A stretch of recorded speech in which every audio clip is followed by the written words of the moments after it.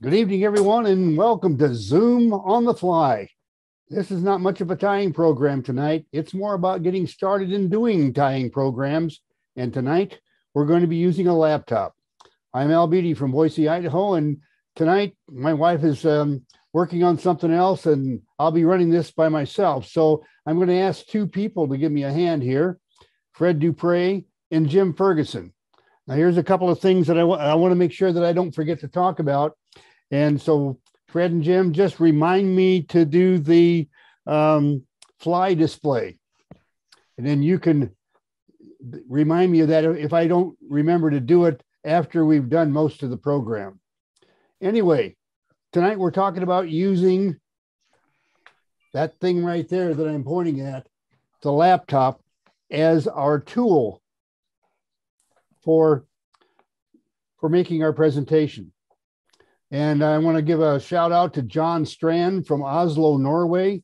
He's the one that, whether he knew it or not, gave me the idea, and I took his idea and ran with it from there to use it as this tool. And the other thing I need to make sure that you remind me, guys, is option 2 for this plan. So at the end of the program, we're going to want to talk about the fly display and option 2. So don't let me forget that, because Gretchen isn't here to help me keep my brain on.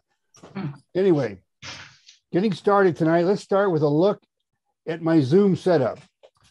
What we have here is, you can see a camera setting in front of me there, a green screen.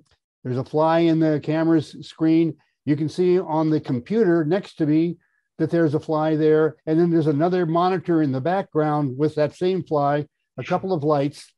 And in fact, lights are a very, very important thing. And I want you to understand that when I'm saying they're important, this fly tying room, if you will, was a bedroom that had one light in it, like a lot of bedrooms do. And when we decided to make a fly tying room out of it, I installed track lighting, all of the tracks connecting back to that main light in the room, so that I could add 4 more lights along with the one in the ceiling. So I got 5 lights there and a total of other lights scattered around the room here. I got a total of 16 lights in here. So when we talk about putting some light on the subject, you know that I'm pretty serious about it. And if you think you're going to be able to run a program with even a laptop like that guy right there, if you think you can run the program with the laptop, with your fly tying light and the light in the room, you're going to be very disappointed. So we'll set that aside. We'll get more into the lighting here in a moment.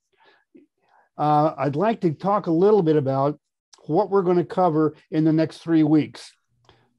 This week, we're talking about using a laptop.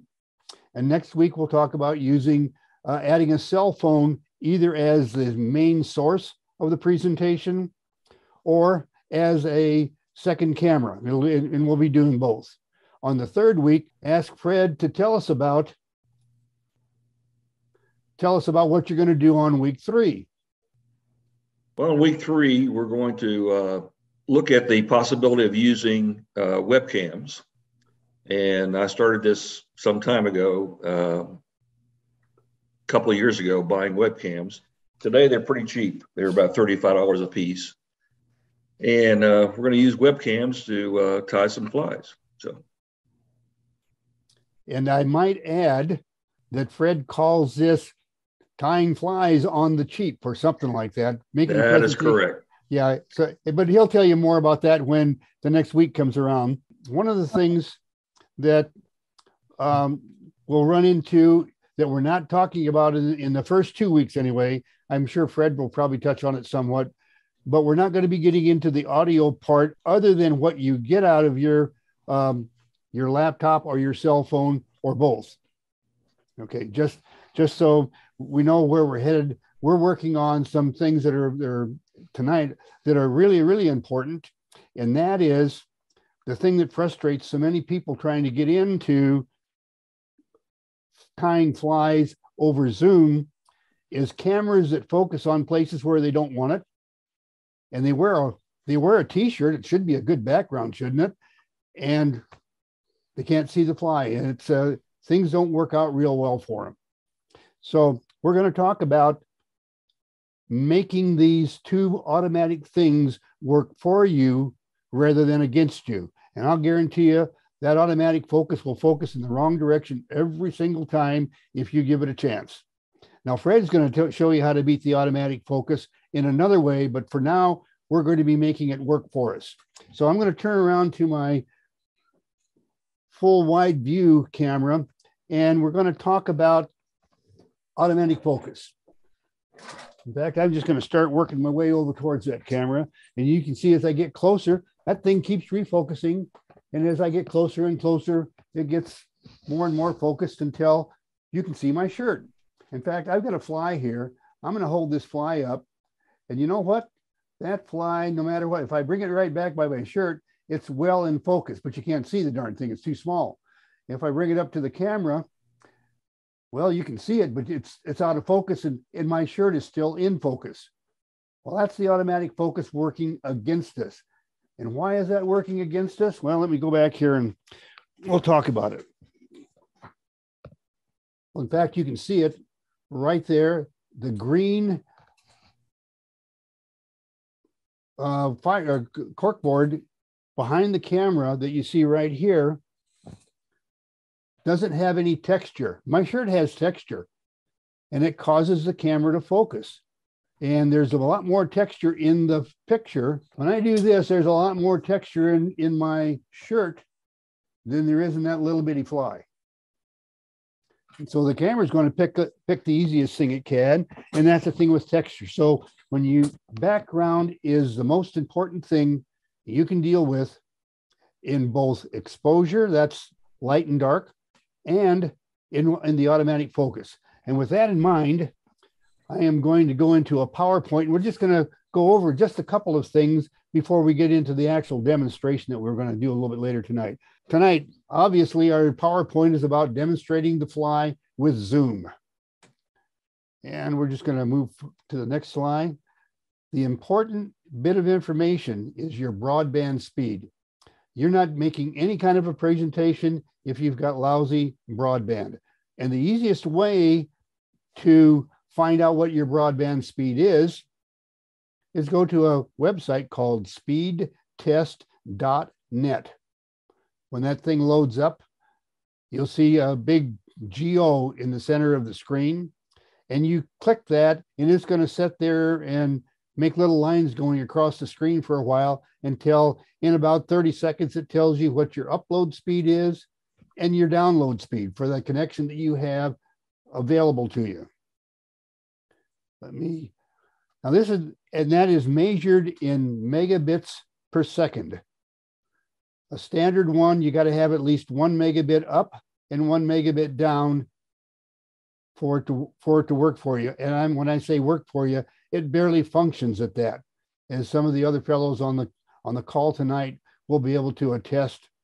You need to have for a intermediate or a standard high definition, as it's called, you need 2.6 megabit up and 1.8 down.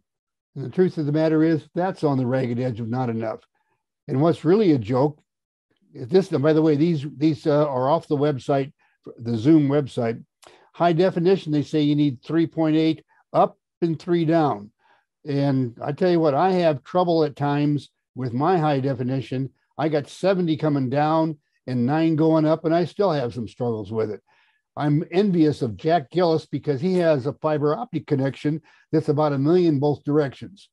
So if I can ever get fiber in this area, but you know, those of us here in Boise, we still have to ride horses to town to get our mail. So fiber optic probably isn't in the cards for a while. I'm joking, by the way. I'm joking, okay? But if you have a problem with your internet, but it's pretty close to being okay, there are some things you can do to be able to put on a presentation, but you're going to probably tick off the rest of the family. Set that aside. That first item right there, if you have people trying to run streaming television, they're watching programs on YouTube, they're downloading files on the internet onto their computer, all that's got to stop so that you can run your Zoom. If you turn all those items off, it might help. In fact, it does quite often. The other thing that can make it work really well, and don't tell your family this, but if you make a hardwire connection between your computer and your router, with a category 5, 6, 7, or 8 cable, or they're called Ethernet cables as well. If you do that, what that does is bypass everybody else using the internet in your house, and you've got it. So they'll be sitting there wondering why they see a little circle going around and around and around on their screen. It's because you've got the stuff already. So they might as well turn it off and read a book. Okay, there are some other things that you can do. If you're having trouble, you can ask the Zoom participants to turn their video feeds off. Not off, but you know how you put a red line through the camera and it changes the screen usually to either a picture you've uploaded or to a black screen. And the other thing is, and you want to do this anyway, so you don't get a lot of interference, is to have them turn their audio feed off. Those will help. The best solution is to invest in a better broadband connection. And that's what I had to do. And in order to get a better broadband connection to work in my house, I had to rewire the house because it didn't have enough wires to support the broadband coming into the router. So anyway, it's not always a real easy thing. Anyway, moving on to the next item. Zoom video and audio off. How do you do that? Well, if you don't know, and I think most of you have been on Zoom enough to know that there's a Zoom screen. You can see down here, let me get my annotate tool out. You can see down here that I've got a red line through the camera, and it just shows Gretchen's in my picture. There's no video feed there. The other thing is that little caret right there. If you don't know what that's for, is that brings up, let me get rid of these two drawings. It brings up this little drop up menu, I guess you'd call it, because it pops up rather than going down. And it's where you select the cameras that you're going to be using. It also, at the very bottom here, an important one is your video settings. And that's where you'll make changes there. I'm not going to try to tell you how to make changes and all that type of stuff. That's for further down the road, but that's where you can check out those items. Now let's move on to the next. Oh, wait a minute, I got to turn off annotate. You don't like that. It won't use a pencil to move. Okay, here's that second one. And this is for the audio. Again, I'll grab my pencil. And you can see that that's what we're talking about. That's the audio. And right now it's turned on. The same thing, the arrow right here, the little up arrow will net you this drop up menu, if you will, right here. It's where you select your microphone and your speaker. But I want you to notice another thing that you'll want to do every time you sign on, before you, even before you come into a meeting, test your speaker and your microphone. You click that and you'll get a test on the microphone. And then it said, do you hear this? And it goes, makes some funny sounds. And you click yes. And then you say testing 1, 2, 3, or whatever words you want to use. And you'll end up checking both. And then you say you're done and you move on. Is your laptop up to the task? Well, they tell us that you need to have versions of Windows 7, 8, 10, and 11. Actually, the Zoom thing says you got to have 10 and 11. That's not true. I've been doing Zoom with 7 and 8 all along with no problem. But you must have a laptop with a built-in camera. And I didn't realize, I thought they all had cameras. And a friend of mine said, well, no, mine doesn't have one. Of course, he has, I think it's Windows 98 on it or something like that. It's a really old machine. But anyhow, and when you run additional cameras, we're not going to be doing that tonight, but when you run additional cameras, one camera per USB port. So where do we go from here? And quite frankly, I want to talk about something. I'll get it out here and I'll have it when we come out of the PowerPoint. But we're at page 6 on the online presentation that Jerry Coviello prepared for the Fly Fishers International for the Learning Library. It's a really great document. But from page 6, he goes on into more complex stuff. And we're going to stay at page 6 tonight, learning how to get some of the things out of the way that, as an example, learning to work with automatic focus rather than have it work against us and vice versa. So we're going to be using a laptop for our presentation. Let's go to the next slide. Okay, Zoom presentation problems. The camera doesn't focus on the fly. Well, I kind of showed that to you just a little bit ago. The fly is too small. The audience can't see the details. It's too dark. It's too light. You can't identify colors. Adding more or less lighting doesn't help. What do we do to fix the problem? Well, this is where we're going to learn about understanding cameras and how they work. This is the only technical stuff I'm going to get into with you.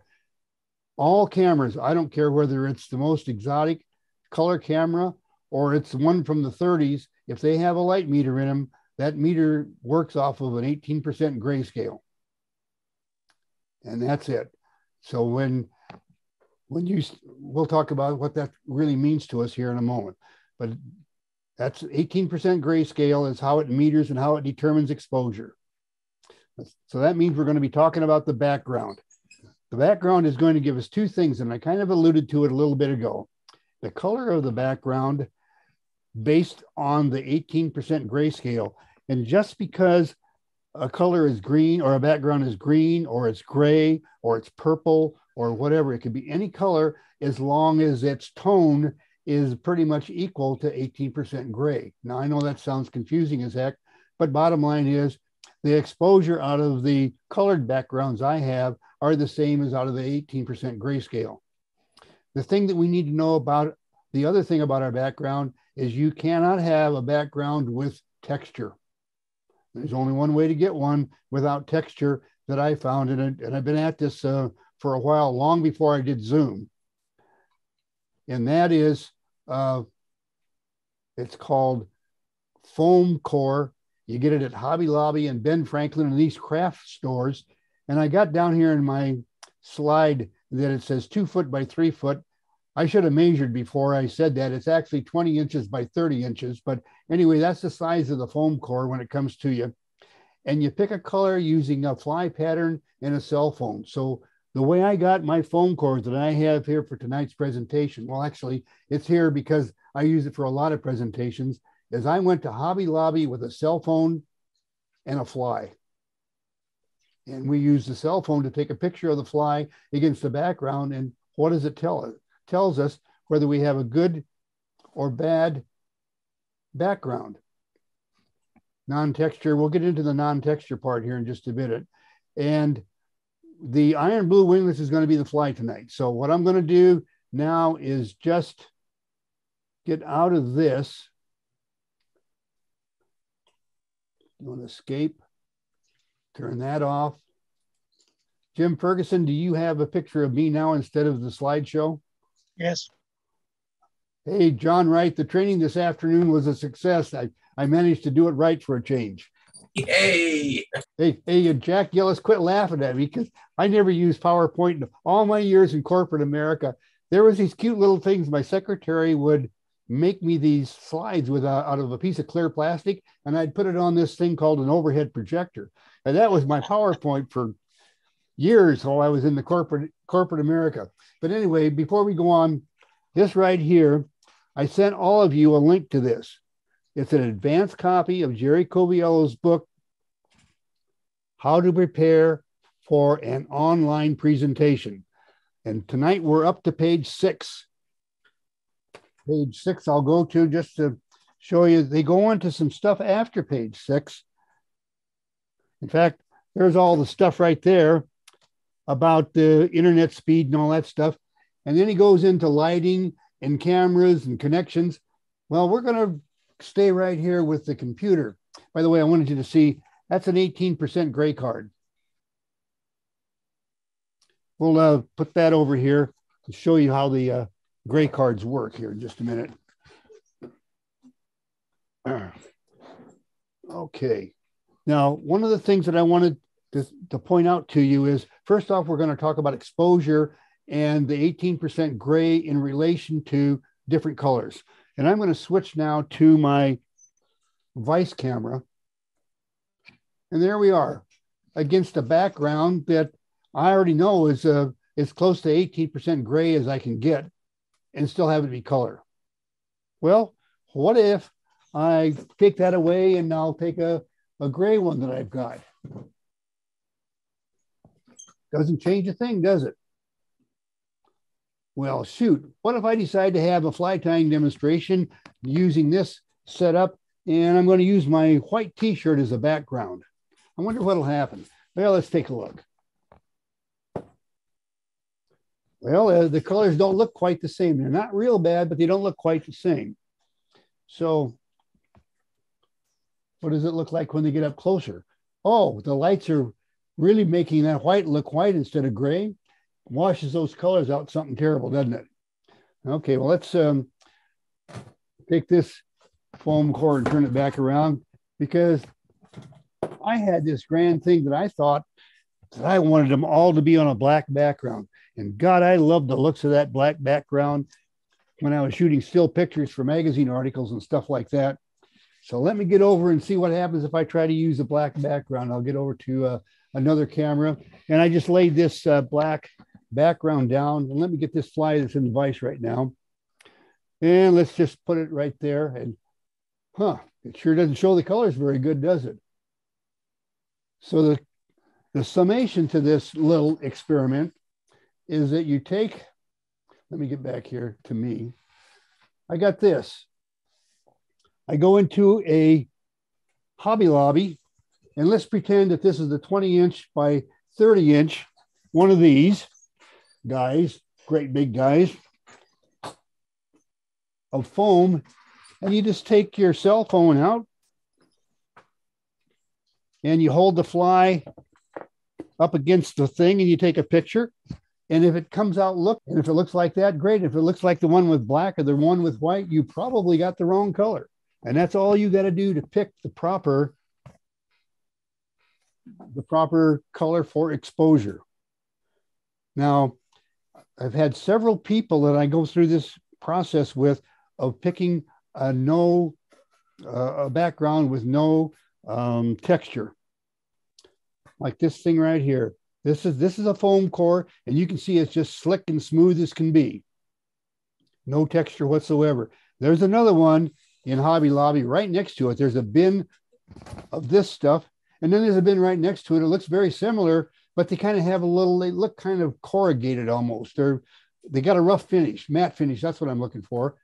And that matte has got just enough texture in it that it will cause your camera to focus on the background rather than on the fly. And that's what we're going to be working with here in a minute. Let's see, now where am I at on my presentation? Because I think we're just about to the point of talking about, okay, hey guys, what I'm trying to do here is, just so you can see, we're using that guy right there, the computer. And if I turn over to the computer and I say, we're using that guy right there, well, what are you looking at? I mean, well, I can put my finger on the camera, but that doesn't do any good. I mean, so tonight, from this point on, I'm going to show you a few of the things that we would normally do with a fly tying demonstration using all the cameras I got in the Zoom studio. And then when I go to the fly tying, it is going to be strictly with this right here. But for right now, let me go and wait a minute, which camera? Oh, I got to go to this camera. Okay, good. Now let's get back over to the materials camera. Let me get that black out of the way. These are the materials that we're going to use. And I'm going to give you a chance to see these materials. Why? Because I got to drag a chair over here, take all those materials and move them over by my laptop so I can reach them, because Gretchen's not here to hand them to me. Now, chuckle away there, guys, but that's just the way it is. Anyway, this is grizzly. You'll be seeing what we're going to use that for here in a minute. And I've already got a couple of grizzly feathers picked out. And as you can see there, I got them in a little clip just to help me out there.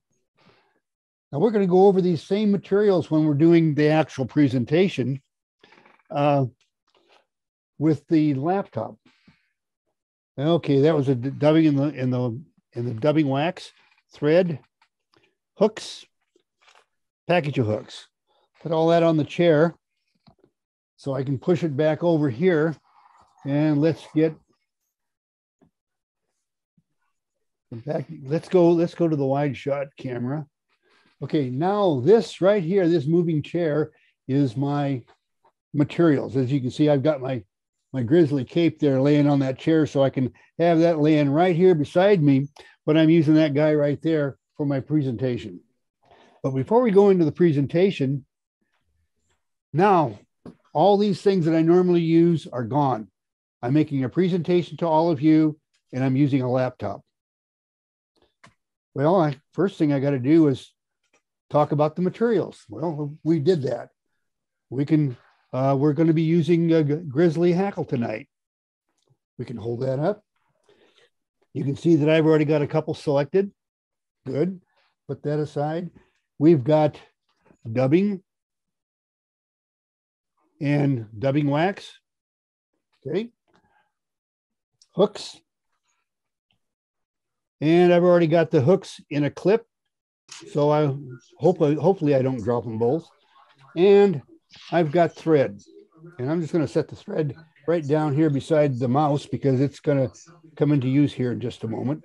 You'll get that cell phone out of the way. I don't need it for the moment. Okay, so now that's one way to show the materials. And the only way I found that's worth a darn. Now we're coming into showing the recipe. Okay, well, you can do this. You can take a 3x5 card and run it through the printer on your computer. And there's the fly that we're tying tonight. The iron blue wingless. You can see the hooks we got. Thread, hackle, tail, body, rib, head. Pretty straightforward. You're going to find it's a really, really simple fly. It also is one straight out of my personal fly box. Now, there's another way to show the recipe. If you're really a neophyte, this is one way that you can stay in the 1800s or the 1900s and show a recipe, and it works just fine. You know, and there's nothing wrong with it. That said, there's another way to do it, and that's with a screen share. What's going on here? Well, we're going to be having a tough time tonight if I can't get my computer to quit doing what it's doing. Let's try that. Okay, let's try coming back. Well, for some reason, my computer is messing up, but it's not so bad we can't demonstrate with it. So we're gonna soldier on, folks. The other way to do the recipe is via screen share recipe. Here we go. Iron blue wingless. Another way to do it. You guys can do it the same darn way. Put a black background in or put a white background in, whatever you want to do. It's up to you. And I sure wish I knew why that darn thing was doing that. But anyway, at this point, we've shown you two recipes and two ways of doing it. The card and the screen share. And there's probably other ways to do it too, but those are the only two that I figured out. Now we're going to move into setting up the computer so that we can do a demonstration with it. Let me go to the wide shot. We're over here. We're looking down here. We're going to start out with, let me set this out of the way. This right here is a piece of neoprene, 3/32 thick. The thickness don't make any difference. It's just the only reason we have the neoprene is so I can lay that right over the mouse pad. Because when I put the next thing on the mouse pad, my vise, the mouse don't like it when you set a metal pedestal on top of the pad, the mouse pad. I don't know what the heck's wrong with it, but that's the way they are. So let's get back here and let me start bringing this down into the picture. Oh, good. But now we've got that same problem we had before. Remember that I talked to you about the background, focusing on it. Well, the fly shows up pretty good, but dang, I got a background. It's causing me troubles. What am I going to do? Oh, I know what I'm going to do. I'm going to get that background that I always use and bring it over here. And let's just show you what we're going to do. We're going to go to the wide shot. See, I got this big background from back there. I'm going to set that on my lap. So that now when we go back, that's what we're looking at.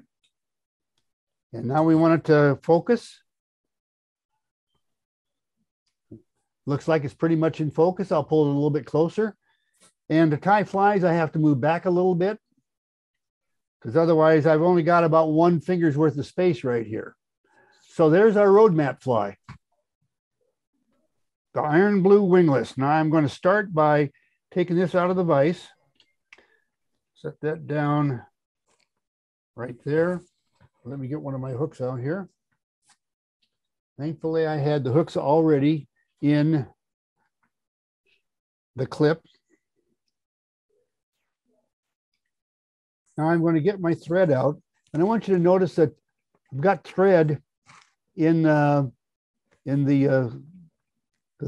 bobbin, and I've got this rubber grommet right here. And what that does is keeps my thread from coming out of the barrel. I can't tell you how many shows I traveled to, and I'd get there and all the bobbins would be unthreaded. There's something about getting on a plane that causes that. I don't know what it is, but okay. And I'll grab the scissors. By the way, we're using whisk scissors tonight. Get those up there so you can see what we're talking about. Trim off the waist. And I still got the wrong glasses, so temporarily you're going to see something else while I go get another pair of glasses. Because I'll tell you, I have tied about 6 flies in my life using the method that we're talking about. Because why would I want to do this when I've got a full Zoom studio? I mean, come on, guys. Okay, there we go. Now we're going to have to bring a feather into the process. And we're going to use one of these that we already have selected. Okay, I'll just set that guy aside right there. I think we'll use this feather right here. Looks like it's a pretty good size. And what I'm going to do now is just strip off get down here where the stem is fairly thick, and I'm going to strip the fibers off right about there. Throw them over there in the trash bin. So that gives us a prepared stem. And we'll just go ahead and tie that on. And it's really important that we get that right on top of the hook. Well, if you put the stem on top of the hook, the fibers will start sticking out down on the side. So what you want is the fibers to be on top of the hook. That means that the stem is going to be down on the side. And I'm going to wrap back a short distance. And what I'm doing by doing this is I'm binding the stem to the first part of the body, and it's going to add just a little bit of bulk to that body, so that it's a little bit bulkier up here in the front than it is here towards the back. Now I'm going to advance my thread forward and start wrapping my hackle back. See, I moved the thread back behind, and now I'm going to start wrapping my hackle each turn after the previous. I'm going to do 3 turns, which I never do on my personal flies, but it shows up better on camera. So right there, 3 turns back, anchored the feather on top. So the fibers start on top and the end on top where I tied this off. Now you don't cut the feather off. What we're going to do now is we're going to wrap towards the back of the fly.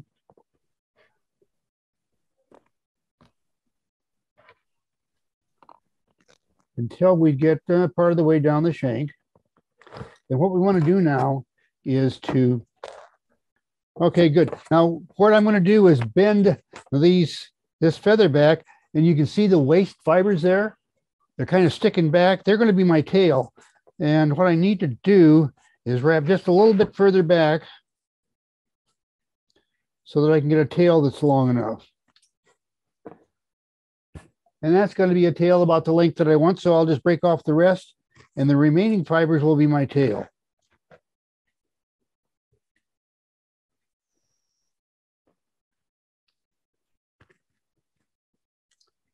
Now just building up right there, and I need to add some dubbing now to the mix and some dubbing wax. Now this is one place where the only way that I can make this happen to put dubbing and not end up with wax and dubbing all over my screen of my computer is to move this back just a little bit so that I've got room to work in there without causing a mess.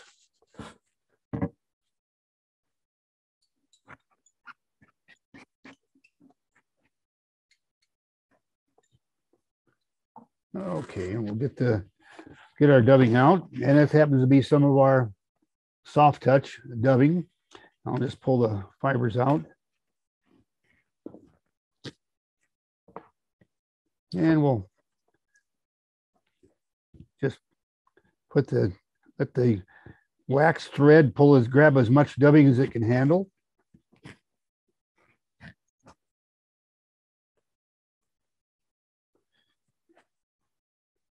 And there we go. We'll start wrapping now forward, working our way to the front of the fly, dubbing in the body. Notice that I left a little bit of a tag back there. That was on purpose.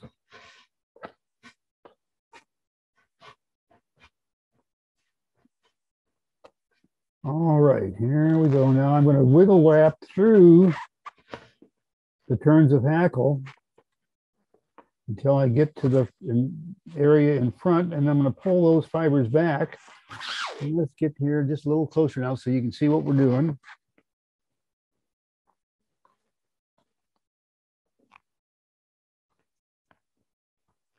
I'll get the nice thread head build in there. I'll get my whip finish tool.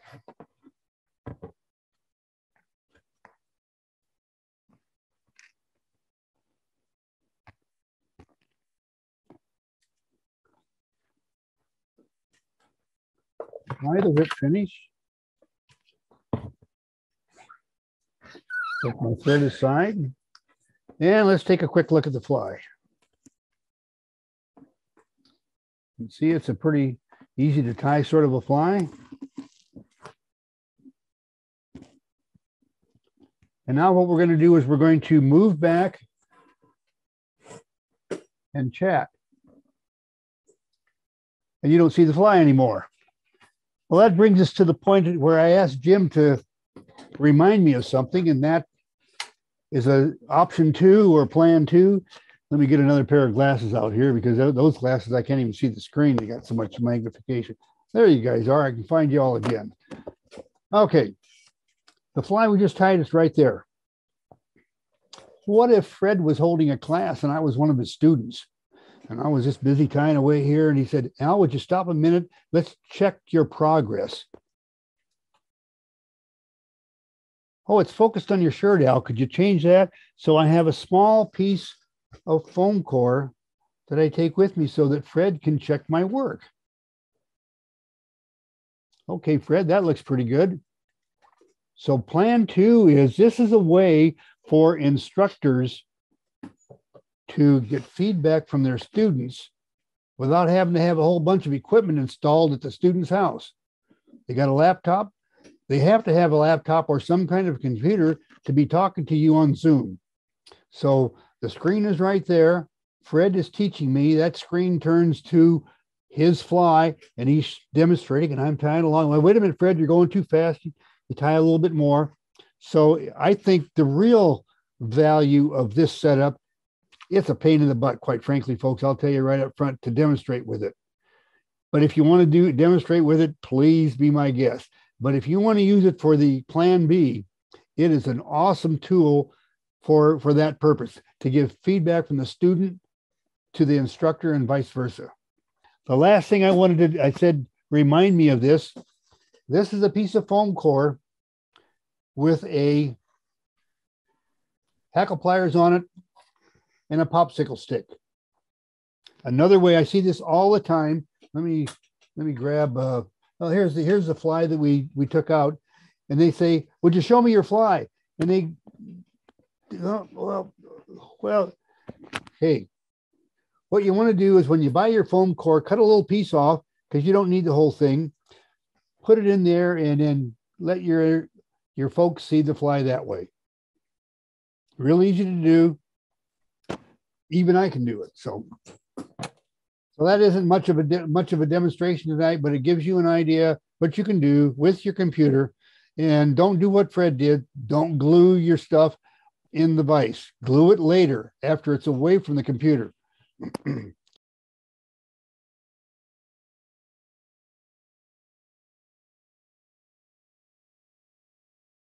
Or if you want your wife to if you want to tell your wife you got to have a new computer, then you could have an accident.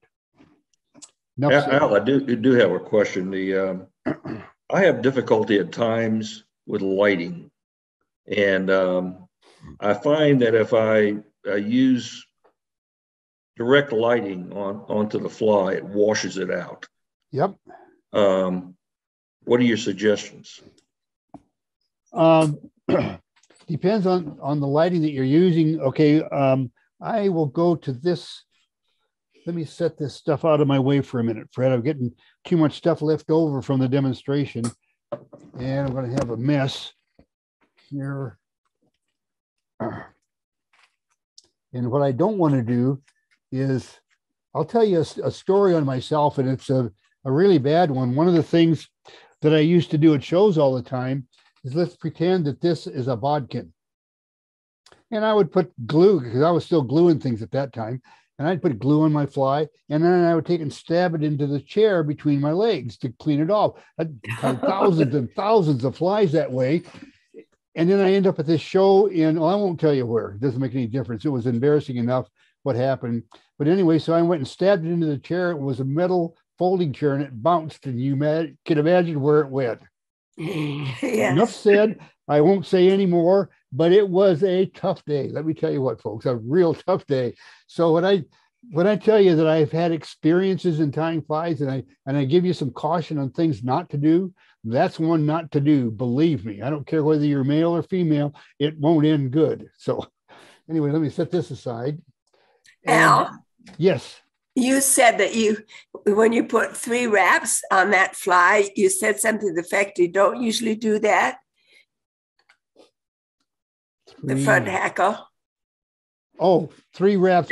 Normally that fly, I do it with 2 wraps, and that's just, I think, perfect in the, shall we say, I like it to have a very slender profile, and I can't think of the word right now, but anyway. Sparse.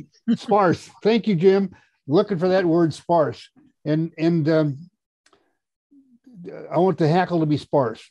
And so I put 3 on because it shows up better on camera. But the truth of the matter is the ones that go to the river with me got 2. And what size do you usually make them? I always make mine the size that takes all the salmon fly tires and makes them cringe because it's way too long. But I'm going fishing, and I have mine so the barbs, the hackle usually reaches back, as you can see here, right about to the end of the hook. That's basically a soft hackle. Yeah, exactly. It's just another way of tying a soft hackle. Put that over there. The way of tying a soft hackle, tying it backwards and using the tail out, make the tail out of the waist. Thank you. I love that. Yeah, we also do a whole series of dry flies that way. And I didn't dream this up. I'll tell you the story. You probably have heard it 1,000 times already, but anyway, back in the day, Gretchen and I got an opportunity to buy a fly factory out in Malaysia, and we did. We bought it. We bought everything that they had by the kilo, which is 2.2 pounds, and we got, I think it was 20 kilos of stuff. And basically, it was dirt, sweepings on the floor, tags of thread, bare hooks, and a little over 1,000 dozen flies. And we got it for a really good price. As an example, there was, I think, 60 dozen size 24 blue-winged olives. I mean, and they were exquisitely tied.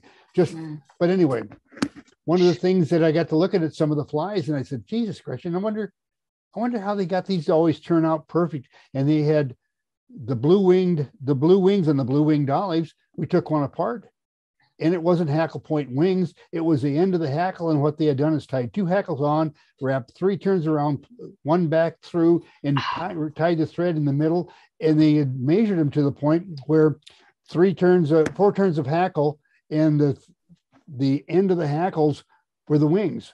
I said, holy darn. Christ. So then I started saying, well, with that idea in mind, I started thinking of other things, and we started doing everything backwards. For about a year, we tied all of our own flies backwards, dreaming up all the different things that we could do.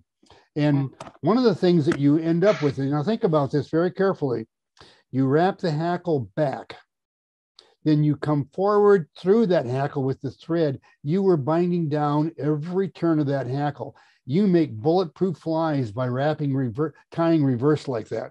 They are bulletproof. It don't make any difference if they're dries or wets. They are bulletproof because it is just super double anchored. But anyway. So I have a question. This particular viewing did not seem as sharp as the very beginning of the show when you showed that multicolored fly. Is that because you were on a different camera than the computer camera for that? Oh, yeah. Okay. I was on that guy right there. Okay, very good. That's why. Okay. I'll put my regular background back. There is no way, there is absolutely no way that you will get the same quality of picture out of a webcam that you will out of a digital camera. Okay, absolutely. that explains it. Yeah. It doesn't happen, but it doesn't mean that it wasn't sharp enough that you couldn't get the detail and be able to go to your vise and go from there to learn the process. The backwards hackle. I mean, it don't make any difference if it's slightly blurry or not focused, doesn't look quite as good as off a digital SLR. You still get the same lesson, if you will. I have a dumb question. Okay. Can you define webcam? Yeah, it's something that don't look real good. Okay, a webcam. Okay, that's one right there. The one that's in your computer. The one that's in your computer. There's let me get another one out. Well, what's this guy? Wait a minute. Oh, well, I can't. What's this one that sits on my computer and it's got a wire and it hooks on? Yeah, okay. You mean one like this? Yeah, that's also a webcam? That's a webcam too. Okay. And here's another webcam.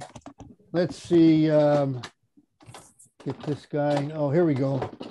Now this is a webcam, and in fact, it's sold under 2 different things, but it's actually a surveillance camera / webcam, and that is a super sharp camera, but it's a very shallow depth of field. I mean, it's fine, but it's it's not being used. It's in the drawer. It's there for a reason.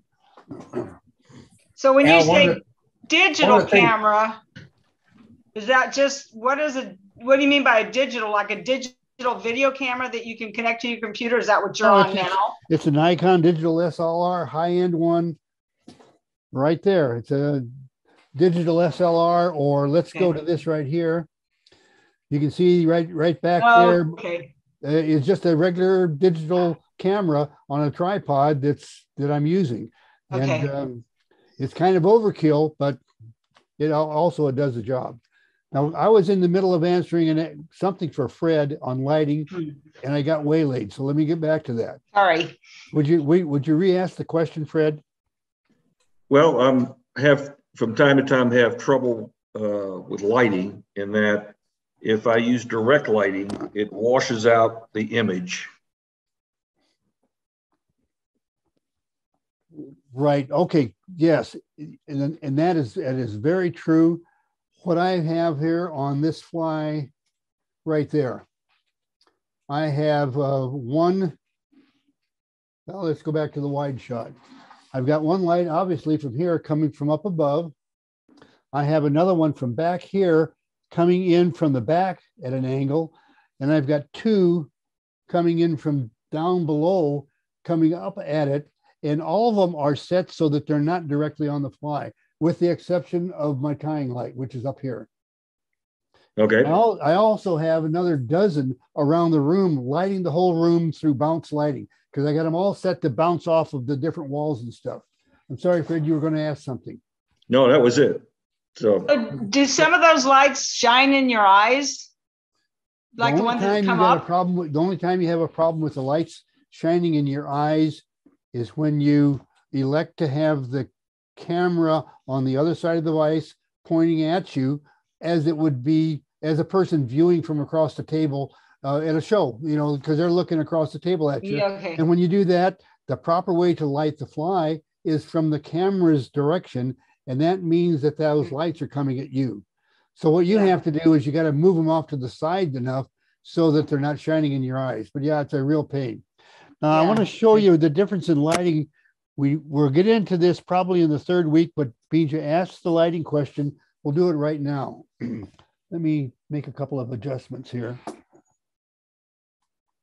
Okay. Right there, it still looks pretty good, though I've only got one light overhead, and that is the tying light. And there's a lot of people try to do fly tying demonstrations with a tying light, and there's no lights coming in from below.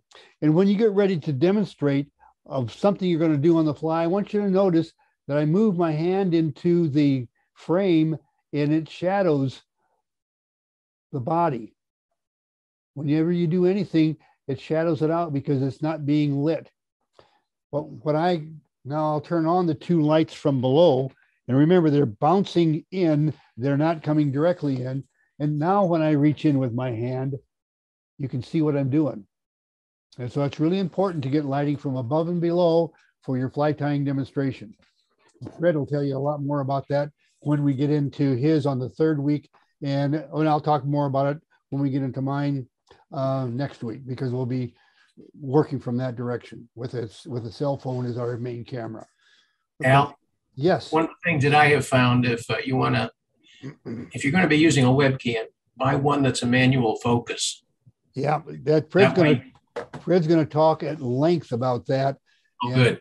All the pitfalls that you run into with the automatic focus, cross over to the webcam, and you can make that automatic focus work for you. But Fred's got a great system for making the manual, inexpensive manual one do a really great job for you. So he'll be talking about that. Any other questions or comments or whatever? Al, one of the things we also learned was we like to use white thread when we're tying because it makes the thread a little more visible to the camera. Yeah.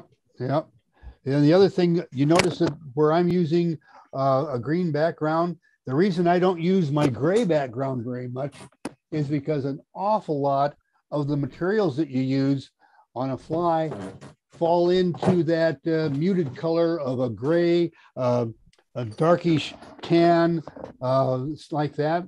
And I'll tell you what you'll find also when you start doing Zoom presentations, if you have colors that match your background, they have a way of disappearing. So one of the things that I don't do on my flies very often is use a bright green that is about the same color as the background, just simply because it will disappear. And it's a lot easier to narrate to your audience saying, this fly is usually tied with the lime green, but tonight we're using red because it contrasts better with the background.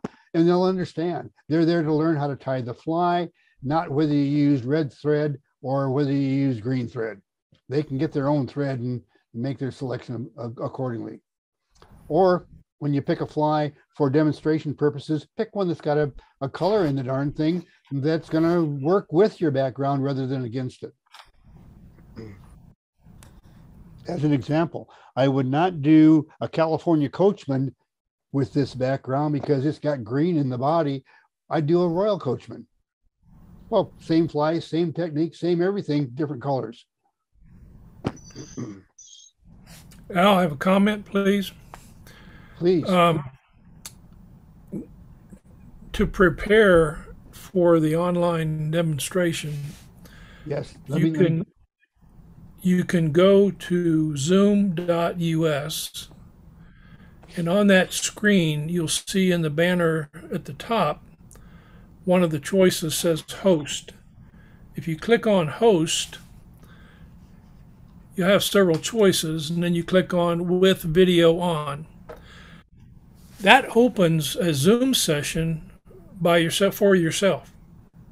Yep. And you can get into Zoom by yourself, and you can set up your cameras, set up your lights, set up your focus, switch flies back and forth while you're looking at your own monitor, and see exactly what your students would be seeing. And you can practice all these things, in particular the lighting, to get everything with the right focus and so forth, and get all that in place before you actually have a session.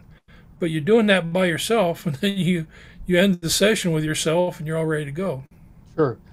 That is an absolutely great suggestion. Go through that process one more time slowly for those of you that didn't realize what a great tip that was. Well, you're covering so many great points now about cameras and angles and lighting and so forth. If you're preparing to host an online demonstration, go to your search engine and type in zoom.us. That'll take you to a screen, and at the top on the banner, you'll see some choices. One that says join, one says host, one says sign in. If you click on host, the drop-down menu allows you to click on with video on. That takes you immediately into a Zoom session with yourself. And while you're in there, you can access the carrots and the points you showed earlier out at the bottom for audio and video, and you can practice switching back and forth with cameras. You can practice, you can see how the focus can change. One thing that is also important to realize is that when you set up a demonstration like this, it's very likely the vise will not be at the same distance from you as you're accustomed to if you're just tying on your own. Boy, isn't that and true? with the vise being further away, it can actually cause things for you. The light looks good on the fly itself, but it can appear darker since you're sitting further back. Correct. You may not see your thread as well and so forth, but in any case, you can move your lighting around, you can switch cameras, you can actually tie a fly and watch yourself dress that fly on your own monitor. And what you're seeing is exactly what your students would see. Mm-hmm. So you can practice those techniques until you get to a point where you feel like the students would be seeing an optimal demonstration. You know, normally at a time like this is when I would stop the live feed to Facebook and to YouTube, that where this other recording is going to end up. I'm going to keep it up there because it's suggestions like that and the question from Fred, and who knows what's going to come up. We don't want to lose that because that's valuable information that you've shared with us going to zoom.us. I do the same thing by setting up, well, you sign in as a one person and you can do that too. But I didn't realize you can do it through the Zoom site, and I'll bet you it's a better setup than the way I was doing it, because I had to record it and look back at the recording. Thank you. That's a good one, Dutch. Thank you. Al, have you gone to your share screen to see if that's what's causing the addresses and names on your screen? On my screen? Yeah, you know, like we're looking still with Gretchen and Al Beatty at the bottom, and then your website at the top. You're saying you're talking about those at the top of the bottom? Yeah. Yeah, but it's a full picture of me, but it's Beatty's fly fishing and all that stuff. Yeah. I put that on there on purpose. Okay. That's one of the reasons we offer all kinds of free stuff to you guys, but you're going to have to listen to or watch some advertising. That's fine. Little advertising there, and also, well, Beans, you mentioned it, Jim. Thank you for the lead in. We're going to talk about books. We have books for sale, and you know what? They're on that website back there, so you can go back to that website and you can buy books if you want to. Okay, enough of the commercial. Now we're back to what we were doing.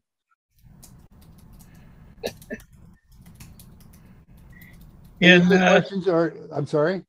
Well, you know, Fred was talking about lighting, and I went to Staples and I got this light. I don't know. It's this light right here, like a fluorescent, but it's got the on-off button on it, but it's also got 3 different settings for brightness, and it also has a setting for different types of lighting. You've got normal light, you've got one that's kind of more or less just white light, and you've got one like which would be daylight outside with the sun. So you've got different shades there, and it's high enough above the time. I don't have to worry about sometimes these spotlights you get. Excellent piece of information there. You get them there. You also get them. I've got about 6 of them here that have that same type of adjustment. They're all LCD, USB driven lights. You plug them into a USB port, or you plug them into one of those little AC adapters that works on USB, and that works too. And then you've got 3 or 4 different levels of light and colors and so forth. So yeah, that's very nice. It's very good. Now that light you have coming from below, what do you have? You said you have it so it's going in directly towards the fly rather than direct. I didn't show that tonight, but let's go back to that so that we can. Okay, let me highlight this real quick. Spotlight. Back in the day when I learned photography, I learned photography in the military, and we shot a lot of portraits, if you will. Well, let's turn off these bottom 2 here. And you've seen how that changes, and you already know about my hand moving into it. But the other thing that I have here is I have a light coming in from the back at an angle right up in this area here. It's what it's hitting. It's called a hair light. And it's the same thing that if you watch the guy on the news in the evening, in fact, let me turn this off. That's the light that we're getting just from the hair light. And when you watch the evening news and your news reader is reading the news to you, take a good look. You'll see that usually the left side coming in from the back side of the head and the shoulder. And what the only purpose for this is to provide definition between the background and the subject, which could be a person, a fly, or whatever. Anyway, good. Okay, now what about the setup down below? That's what I was wondering. What type of lights do you have there? The lights that you were talking about, Jim, I have clamp-on types that do the same thing that you talk about. There's 3 levels of light and 4 different colors for each one, I think. Okay. And I put tape over the ones that changes the colors because I want to just turn these things on, have them go on and be the same that I had from the time before. So I'm not constantly having to change stuff. So yeah. Anyway. Okay. Does it make any difference if they're LED or fluorescent or? The only thing that's really, really nice, I like the LEDs because they don't get hot. And for years and years, my studio was these 400 watt light bulbs. Geez, they got hot. Really hot. And if you could burn yourself if you bumped into them. And if you were working under the heat of the lights was a real thing. Yeah. Okay. So, Al, do you plan on going into OBS studios at all in this presentation anytime? I had not planned on it, but it depends on, we're going to get up through Fred's 3rd session. And if it looks like we have interest, I might go further. But, I'm in the process of redoing my complete Zoom studio. I'm going to add 4 more cameras. I'm doing a whole bunch of stuff. And not everybody wants to put several $1,000s into a Zoom studio, but I'm doing because I'm having a good time doing it, There you go. Okay. So I'd like them to be able to demonstrate at the FFI show in November, or at least be qualified enough with my help and Fred's help that they could do that. And then if they want to set up a couple $1,000 Zoom studio, they can do that. And whether I'm going to get into that or not, I haven't decided yet unless it looks like there's enough interest. Otherwise, as an example, David Buckner, a good friend of mine, has already expressed interest, and he and I will be working on some things off away from everything instead of a part of a group. It'll just be working on with him together, and I'll work with some individuals too. So our Fly Fishing Club has a really good digital video camera, and we tried to do this by just projecting onto a screen through a projector, and it was great except for one little faux pas, and that is that the camera would not sit there and look at the fly without some movement, or otherwise it would shut down. It had automatic shutdown. We could never figure out how to overdo that or overcome it. So there's a website that tells you which cameras will have that and don't have it. In fact, today I'm downloading some software for one of my older Nikons because it shuts off after, I forget what it is. Let's say 15 minutes. Thanks to the G. Huh? 15. I think it's 15 minutes it shuts off, and so I'm downloading a software hack that I'm going to install into the software of the camera to bypass that, so that I can have unlimited live view. Otherwise, you're going to be fighting that. Some cameras you just can't fix it. I got another camera that I see that I can buy a cord that plugs into the accessories jack, and then I cut that cord and twist a couple of wires together, and it'll bypass it. So I got another old camera that I'm going to put to work and be able to do unlimited live view by doing a hack of plugging in some wires and twisting them together. I mean, so I'll try anything if it's not too expensive of a camera. Sony had a camera that if it was on battery power, it would do what he was mentioning, it would shut off. But if you plugged it into the wall, and had the external power source plugged in, it would stay on. Yeah, and that's a very common thing too. In all of my cameras, I got about 15 power sources around here that are pretty much interchangeable with all of the cameras, because I got another studio out in the other room that's strictly for magazine articles and books and that kind of stuff, and that one stays plugged in. It's another Nikon plugged in with a AC wall adapter device. A dummy, I think they're called dummy batteries. One of the ways I think you can defeat our camera is to put it on actual record as opposed to just use the camera feature. If you put it on record, it'll record up to an hour. So it forces you to record everything is the problem. And a lot of times you just want the camera for the camera, not for recording reasons. Sure. Yeah, that's anyway, there's a website. If anybody's interested, send me an email and I'll send you the link of a website of different cameras that are available that can be used for live streaming, meaning they have unlimited live streaming time. And if it's not on that list, there's a good chance that you're either going to have to come up with a hack to defeat that, or there's nothing you can do it. I've got a couple other Nikons here that there's no way that I can use them for anything other than shooting pictures, because there's no way that I found to hack around the software to get rid of that feature. Al, just heads up for some people, if they decide to go buy a handheld video camera, make sure it has clean HDMI output. Oh, thank you. Excellent point. And that there's a bunch of these cameras that don't have clean HDMI. And what is that? When you view a picture on the LCD on the back of your camera, and it says shutter speed, number of shots left to go, ASA, or not ISO, and the f-stop and all that stuff. And you can see that in the little white writing around the edge of the screen. And that's handy when you're shooting pictures, but you sure don't want it in your live stream. And getting rid of that is called clean HDMI. When it's gone, it's clean. And when it's there, it's dirty. And some of them, you can't get rid of it. Al, can I make a plug? Absolutely.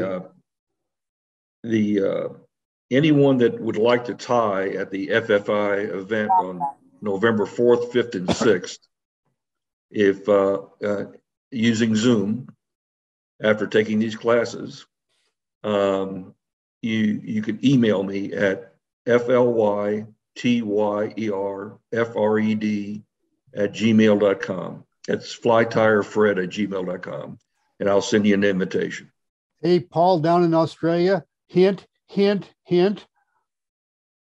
Yeah, okay. Okay, come on. Yeah, you I might got a as well. question. You got some great.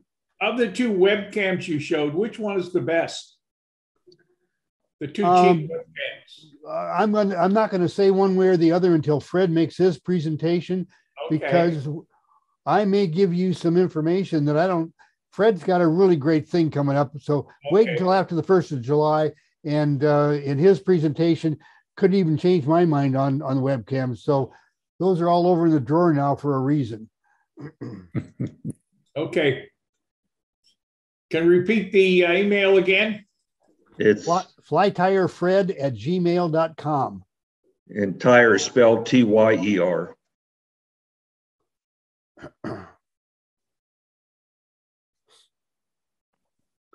I see a bunch of people writing, Fred, so that's good. Maybe we'll get some. Also, that's for a fly tying demonstration. If you want to do a workshop, Jack, you want to give your information? Yeah, it's just Jack Gillis, Gillis @outlook.com. Difference between a demonstration and a workshop. Demonstration is just, coming out and showing how to tie a fly. Workshop, we're looking for techniques that you could show how to apply quill wings, mirrored wings, material selections, those types of things. And say that email again. It was Jack Gillis at what? Outlook. Outlook. Okay, I didn't get that. Yeah, Jack Gillis @outlook.com.